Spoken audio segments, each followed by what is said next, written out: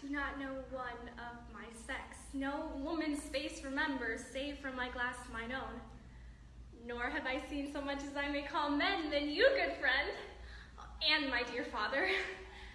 How features are abroad I am skilless of, yet by my modesty, the jewel in my dower, I would not wish any companion in the world but you, nor can imagination form a shape besides yourself to like of. Oh, but I prattle something too wildly in my father's precepts, I therein do forget. Do you love me? I am a fool to weep at what I am glad of.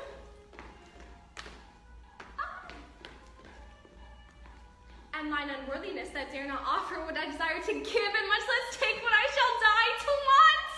Oh, but this is trifling, and all the more seeks to hide itself, the bigger bulk it shows. Hence bashful